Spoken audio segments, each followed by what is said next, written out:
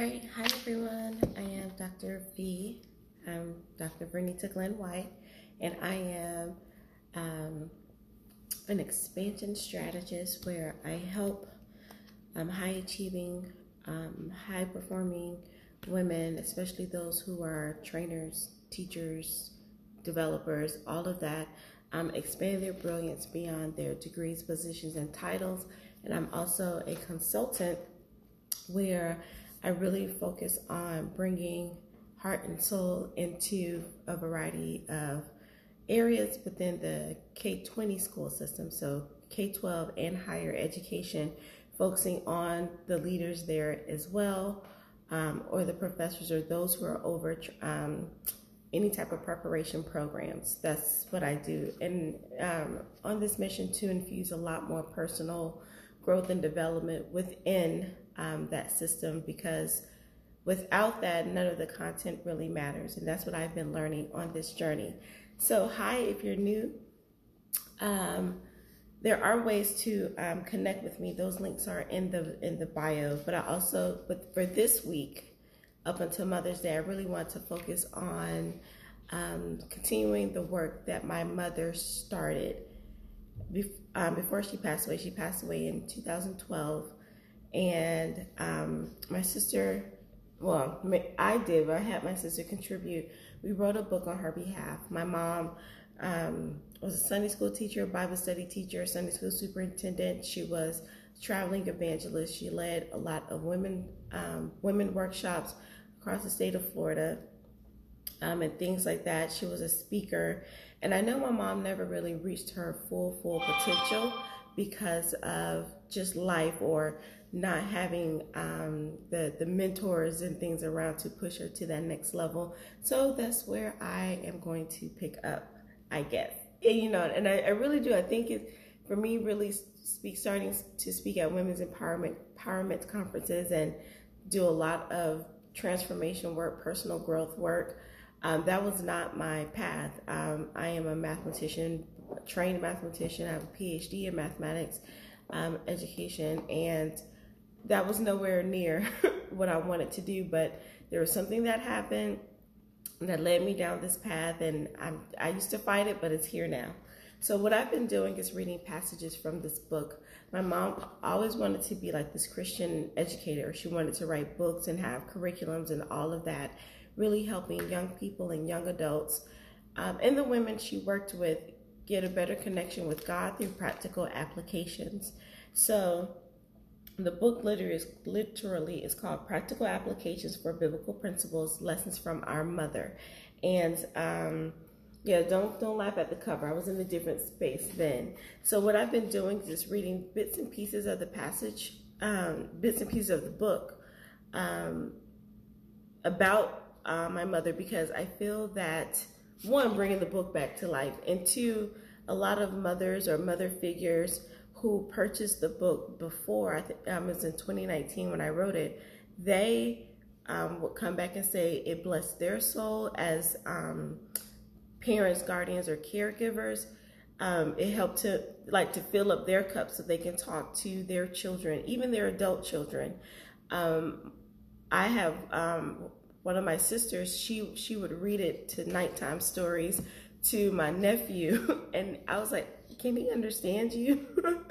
But she was like, she just wanted him to feel the presence of my mom. We have different dads, but she wanted him to feel the presence of my mom because, she loved my mother as well. And just like people were just saying very encouraging words. So the book is on Amazon, and again, this is the title. And the link, if you're on Instagram, is also in my bio.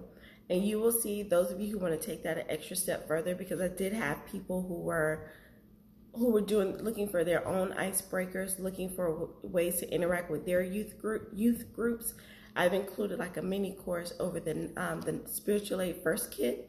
And if you purchase the book, it'll make more sense what that is. And it's also in here. But it's just a way, that Spiritual First Aid Kit. A lot of students, when I was in high school, my mom had us make our own, and you would literally see kids walking around with their kits, and my mom made little laminated cards, so when students were getting in trouble or something happened, when we come back to Bible study, we're like, Miss Connie, I was about to cuss that teacher out, but I looked at my card and I had to say, which one of these tools do I need to use so I don't get kicked out of school and things like that. So my mom had that impact on people.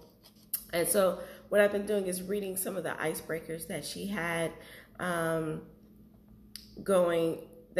in her Bible study class. So these aren't long. The book, you can tell the book is very, very slender. So, and it's like 50% off. So I just read the passage just so you can get an understanding. And for me, it's been helpful to have these mornings with my mom, literally, because this was a hard year for me. And it's been like over 9 years, but the grief comes in waves, and this just happens to be one of those times. So this is my way of also connecting back with my mom. So in this story, and we call it Miss Connie's Corner, the little icebreakers. So it says, these aren't my chips. Presentation matters. Oh my gosh, this was one of my favorite things that my mom used to do. So tonight, the Bible study room is full of students. Miss Connie takes out a variety of small chip bags. The variety pack typically includes plain Lay's, sour cream and onion, barbecue, Cheetos, and both types of Doritos, like the cheese and the Cool Ranch. And then the chili cheese Fritos. So y'all know that big variety pack of chips, right? So each student selects their favorite bag of chips based on the outside packaging. But of course they would. Why wouldn't they? Seeing a bag of Cool Ranch Doritos implies that Cool Ranch Doritos will be in this bag. Like, you go get some chips and you expect that the contents to be what you expect on the inside. The students, where am I? Oh, Miss Connie instructs the students to open their bags. The students are all confused and become excited. One student raises his hand. Miss Connie, I picked sour cream and onion, but I have chili cheese Fritos in my bag. And before Miss Connie could respond, several other students began shouting that their bags were different as well. Miss Connie had opened the chip bags at the bottom and switched the contents and hot glued the bags together. So imagine, like, I'm in the class, I know what is happening, but I also have to keep a straight face and participate because I can't let the secret out of the bag. Miss Connie continues with the lesson. We all have heard the phrase, don't judge a book by its cover, meaning that if you see the cover of a book with a boring title or poor graphics, you may perceive that the message or the plot will be boring or lack quality. Then again, why shouldn't we judge the outside by what is on the inside? Let's think about this a little more deeply with the chip demonstration. When Kay, so that's one of the students, picked up the green and white sour cream and onion bag of chips, why would he expect anything different? After all, those are his favorite chips, and they've always been the same. Is he wrong for judging the inside contents by the outside of the packaging? A lot of times we show up exactly how we want people to see us, but our insides, our heart, they do not match. We may have it all together and present a nice image, but we are holding grudges, resentment, and negative thoughts towards people. Yes.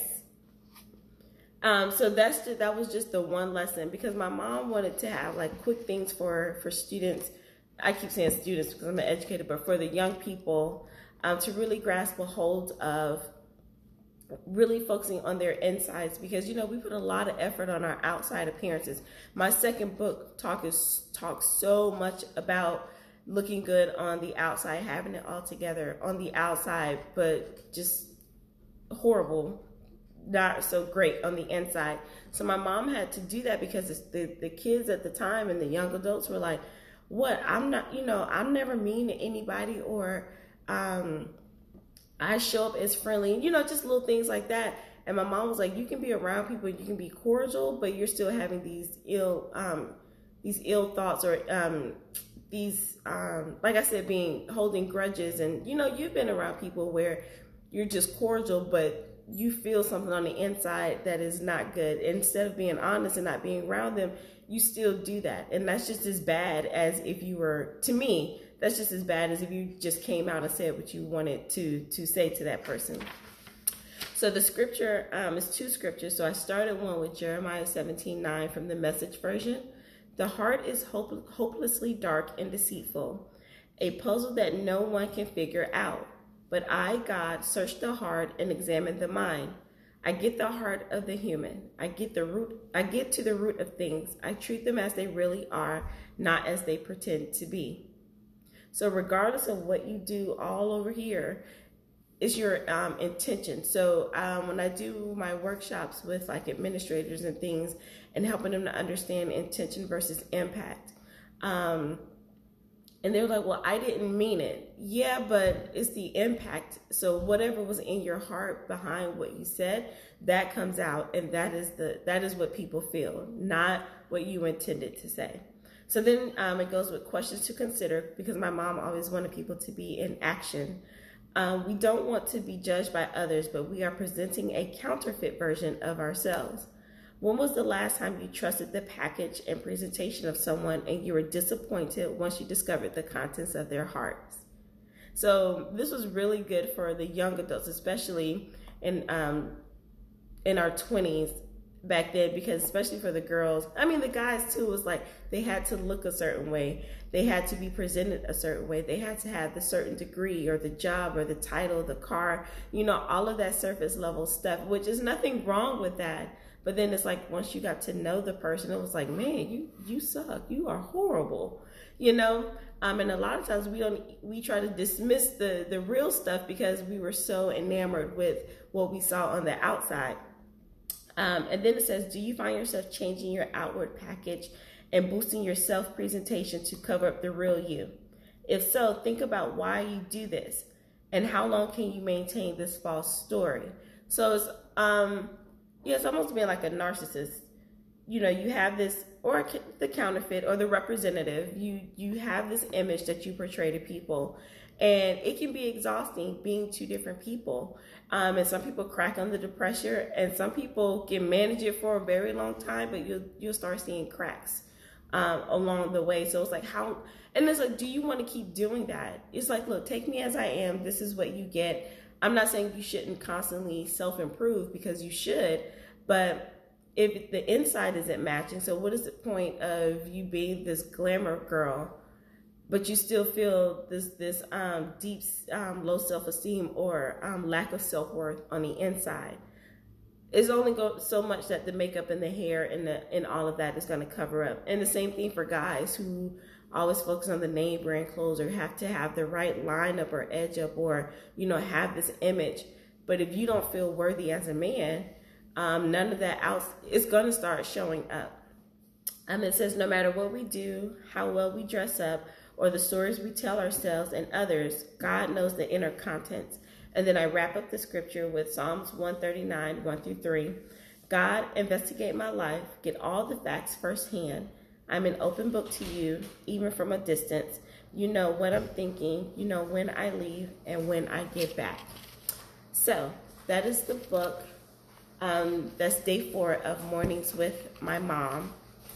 And like I said, I shared this because it is helping me. And I hope that you hear something and you're able to grab some nuggets for your day.